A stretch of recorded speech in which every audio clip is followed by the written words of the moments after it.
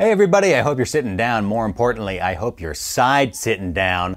I got about 30 minutes away from the kids. I'm John Teti. Let's quickly have another basement breakdown.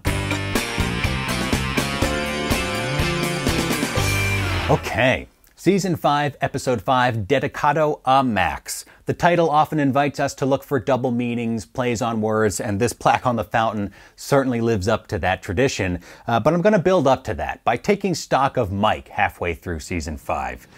Season 4 ended with Mike shooting Werner in that heartbreaking scene in the desert. Werner was the closest thing Mike had to a friend. And in the Season 5 premiere, we get a glimpse of Mike's state of mind. I think there's an important exchange here in the desert when one of the construction crew comes up to Mike and says to him, "He was worth 50 of you." He, meaning Werner, was worth 50 of you.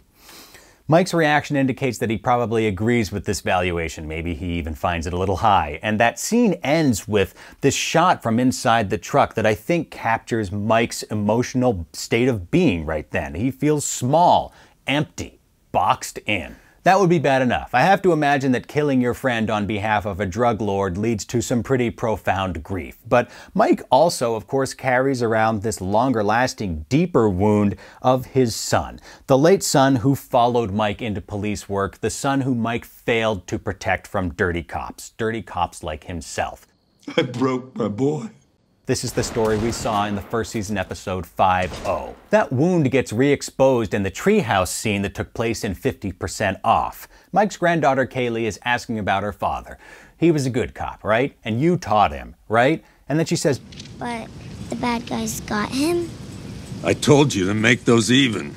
In that moment, there's nothing left in this world for Mike, and this is why he blows up. He's just hitting an emotional bottom because Kaylee is his last human connection in the world, the last thing giving him some sense of purpose and hope. When she gives voice to this intense self-judgment that he's worked so hard to overcome, it sets off the self-destructive spiral that we see in this season and that ultimately lands him at the Gus Fring south of the border rehab center. Which brings us to this episode, Dedicado A Max. And the first shot of this episode is Mike emerging from this darkness and slowly coming into focus. And I think it sets up an arc in this episode when Mike brings himself into focus. His first step is deciding to live. When we see Mike step out on this excursion to nowhere, I think what we're seeing is Mike stepping out to take a look at death. Really. He wears khakis, a light shirt, a dark jacket. It's the same basic uniform that Mike wears when Walter White kills him in Breaking Bad. Shut the fuck up. Let me die in peace. So even though we know this is not when Mike dies, it does have the specter of death hanging over it. When the doctor asks Mike, "Will you allow me to keep you alive?" Mike agrees, but I think he doesn't yet really know why. Throughout this episode, we see Mike asking, "Why am I here? Why save me? What am I worth to Fring?" Because in Mike's calculation, he's practically worthless. So why live? Well, he gropes his way toward an answer. Maybe his outlook starts to shift when he emerges from getting stitched up for the second time and comes to this beautiful fountain. There are water images throughout this episode. Mike's caretaker offers him a glass of water. Water pours into the house during that rainstorm. I see it as a cleansing force, and perhaps it even has a baptismal quality to it, at least as applied to Mike. An important caveat, and we'll get to that. Mike approaches the fountain holding this black jacket. I see it as a just blob of darkness on the screen, and he's holding against his wound in this defensive posture. He uses this darkness to conceal his wounds. Then we come to that shot of Mike directly in line of the water flow as he has what could be seen as a cleansing moment. These kids come running through. A girl bumps against him. Her blue backpack falls to the ground, and so does the darkness Mike was clutching. And what does he pick up first? The backpack.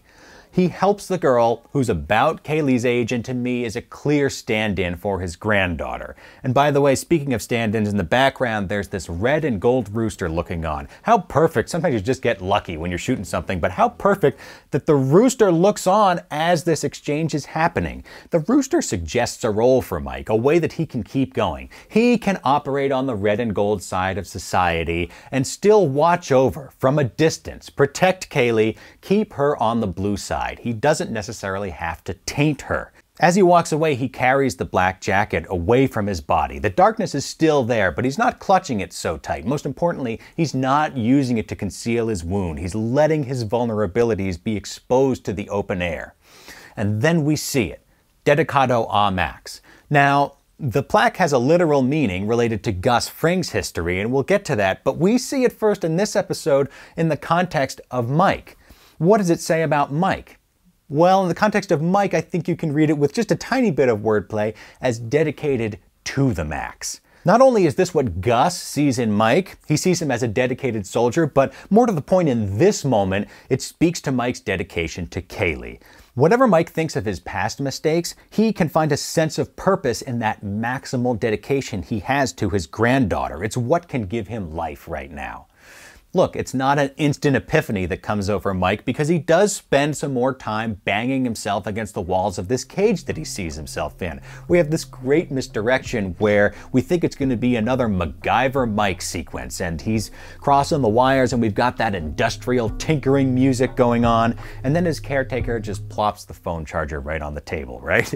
The message is that this taking apart the radio, this scheming, Mike, that's not what you're here for. He's directing all his energy outward. He wants to make the call out, right? And she says, fine, go ahead, because you're not going to get any answers, right? And the Gus Fring call does prove to be a dead end. Remember what she said to Mike early on in this episode, local calls only. The only one who can answer Mike's questions about himself are himself. He has to make the local call.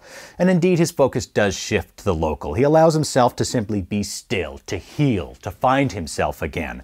He throws himself into fixing the windowsill, clearing out the old rotten wood, and then we have this shot of him putting in a fresh new plank. It's a visual echo of the last thing we saw him do with Kaylee when he slid a plank of wood about the same size in to give her a step up to her treehouse. So now we see Mike, newly cleansed, come to his meeting with Gus. Light shirt, light pants. The darkness seems to be purged from him.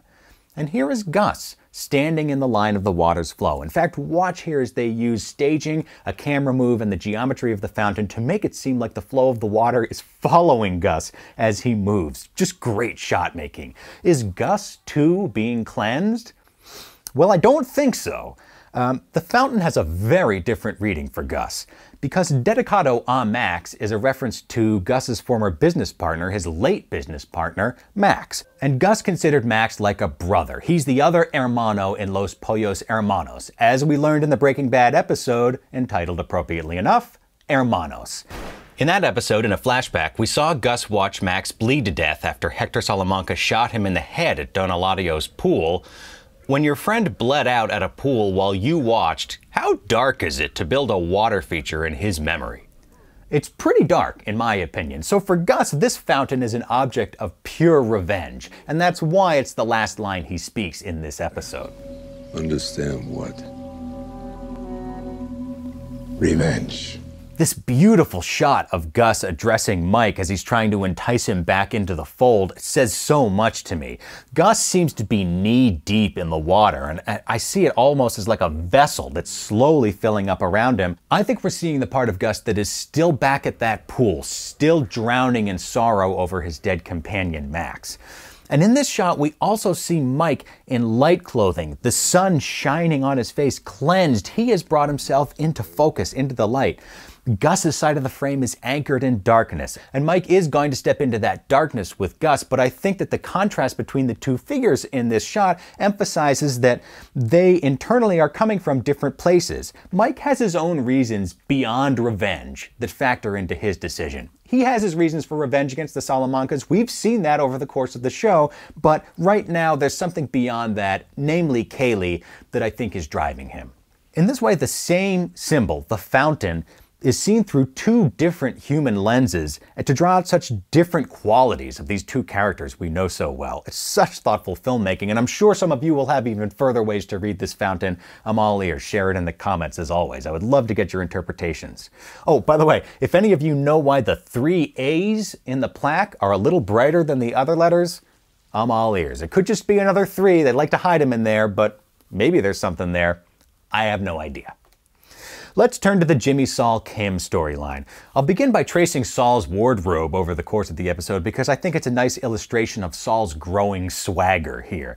He starts out blending in. Did you notice him poke himself into this circle of faces? I did not notice it at first. Saul starts out sort of camouflaged, or blending in as much as Saul really can. The wardrobe designers have put him in a color scheme that matches the crew foreman, and that fits his attitude early on here, right? He just wants to find a solution. He wants to do things right, dotting the I's in due diligence, he says, right? But he makes it seem as if, hey, we're all on the same side. We want to find a solution. Wouldn't you like to know you got the right place?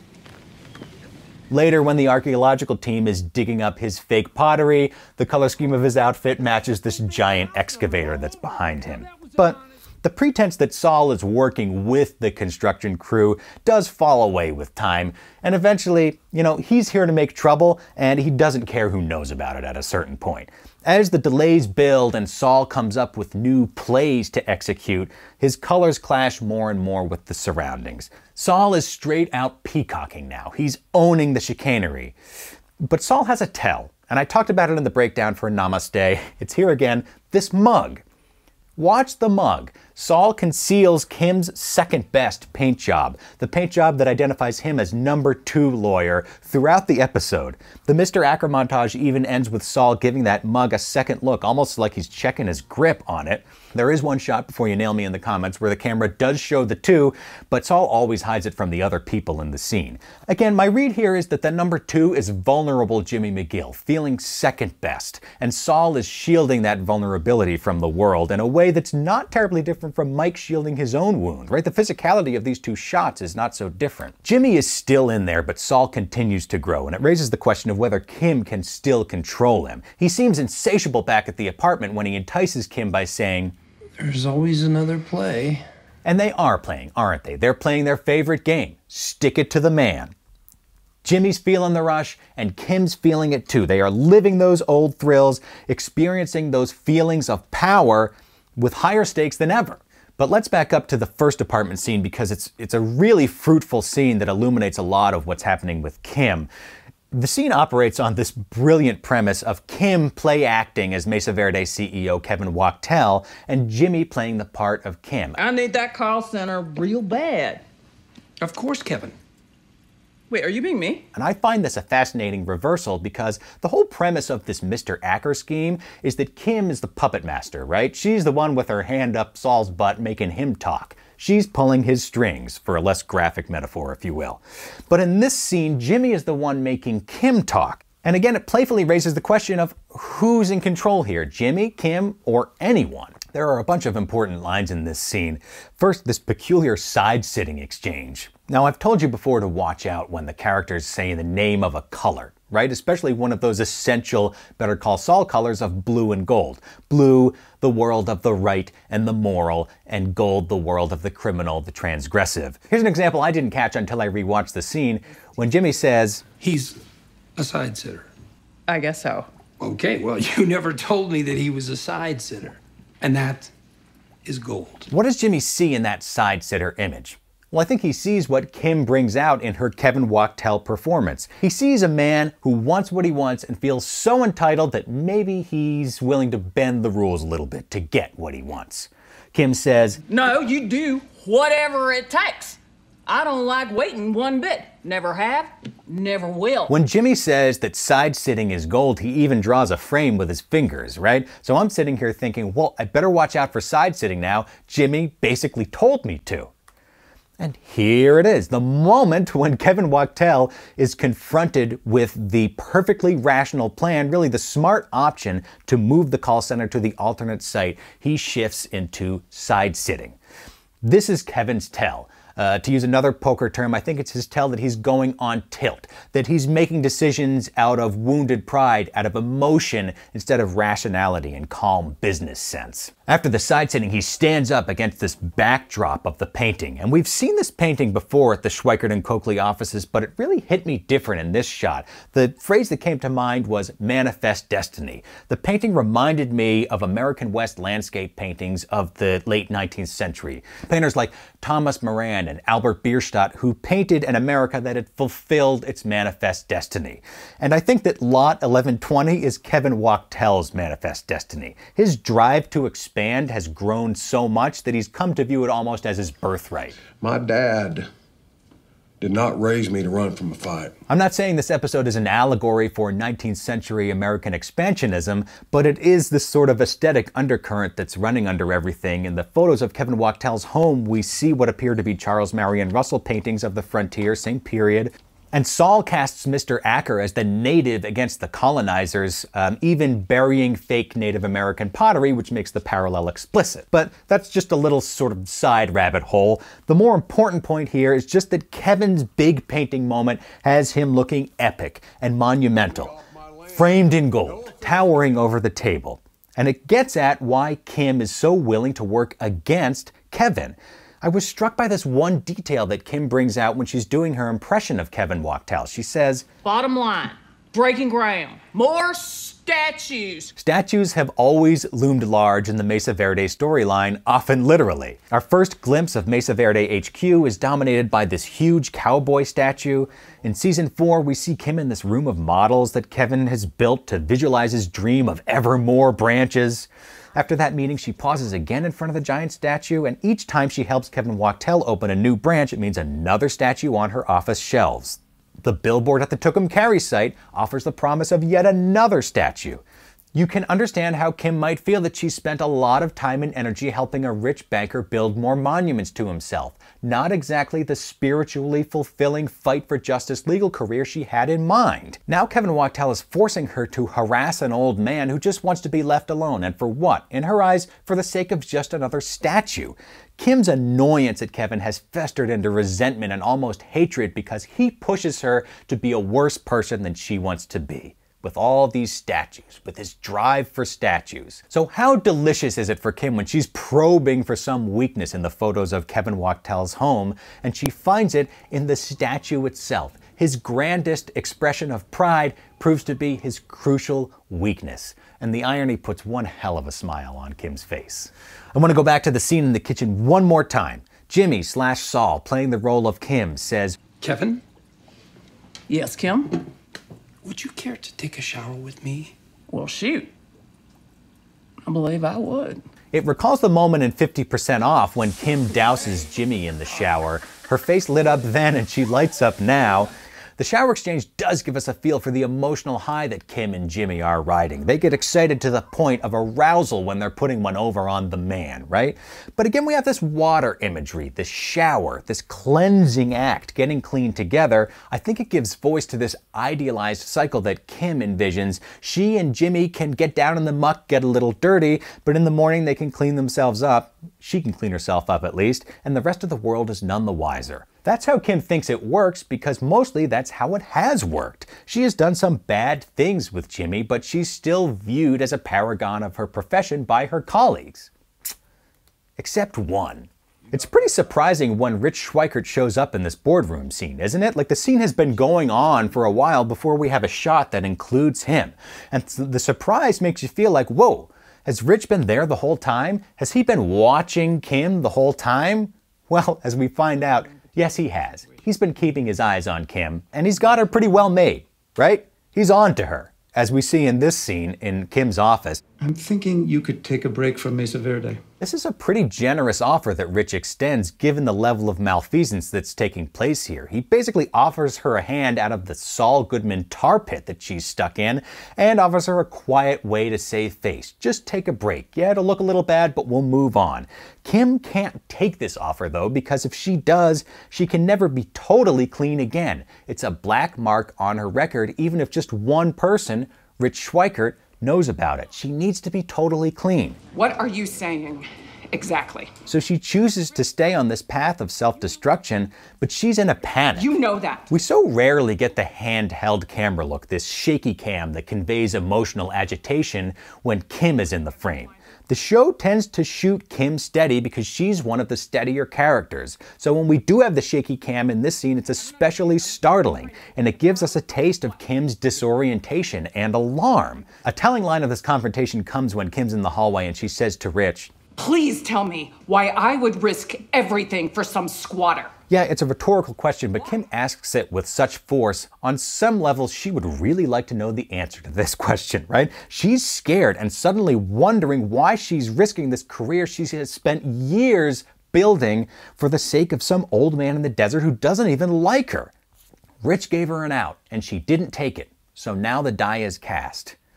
You know, when Gus and Mike finally meet in this episode, Gus talks to Mike about his increasingly desperate behavior and says to him, We both know how that ends.